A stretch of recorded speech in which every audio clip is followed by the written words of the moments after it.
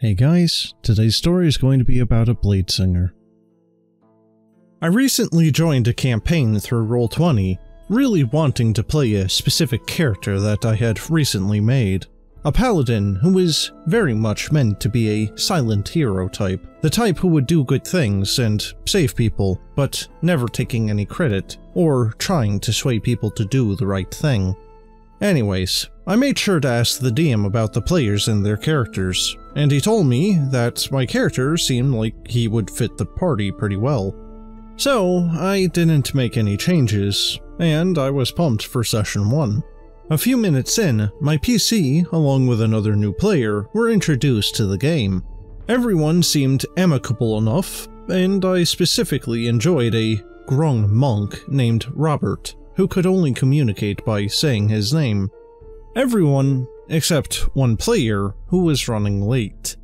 We went to a dungeon and started looking around, and as soon as he joined, he aggressively took charge, and didn't apologize for being late or anything.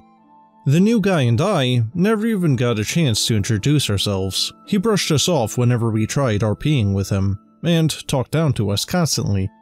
Jokingly, I asked out of character if his PC was always like this, and he said, "Yeah, pretty much, lol," to which everyone agreed.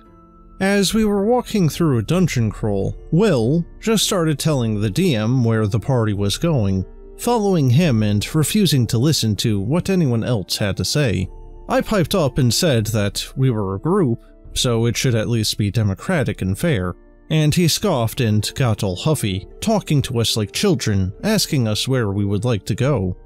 My character ignored the tone, and led the group who all agreed that they wanted to go another way, and as I reached a door, I tried to listen to the other side, but before I could even roll, Will belt out that he kicked down the door, and the DM went with it.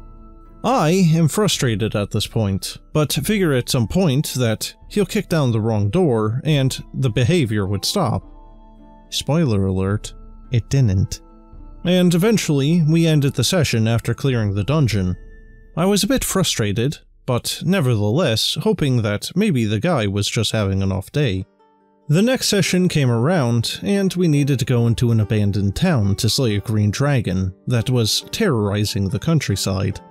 Great, I thought. I love fighting dragons. And we headed out. We reached the town and Will was back to the same behavior, kicking down doors without checking and commanding folks around, who, I might add, are too socially awkward, or have dealt with this for too long, that they think that it's normal. But this time, I wasn't just going to go along with it. We eventually reached a house in this town that looked intact, with signs warning of a dragon and dangerous creatures about, as well as a sign that just said, "Gone fishing," on the front. So, what do you think Will does? Will kicked down the door, using the excuse, "Well, he's in a town and a dragon is in it. He must be evil." Now, this would be fine if it wasn't for a blatant lie from the player, who then immediately started ransacking the place, searching for valuables. My paladin obviously stepped in, saying that he couldn't just break down someone's door and steal their things. He ignored my PC, so I grappled him to try to remove him from the residence. And then, the owner of the house came home, and it turned out that he was a super chill old druid who had been trying to keep the town safe. My character and the rest of the party apologized for Will, who was continuing to be rude to the man, saying that he's boring, and then left without the party. We once again apologized and thanked him for the information that he gave us on the dragon. The party all agreed it would be best to face the dragon at full strength, so we wished to head there first. Everyone, again, except for Will. Will wanted to search every building in town before the dragon fight. Out of character, the DM had said that there would be a magic item in the town. He insisted, and wouldn't budge on the issue, just saying that he walked to the next building and kicked the door down. But the party decided that they didn't want to follow him. So my character said, "Curse him! Let him go off on his foolish errands alone. We'll face the dragon without him." And so we did. Unfortunately, and to my own shock, the DM decided to follow Will by himself instead of the majority of the party, and, unfortunately, Will the Bladesinger had been given OP magic items and stats, making him incredibly strong, and the encounters were designed for level 3s. We were level 6. And he killed every single thing single-handedly, without using a spell slot.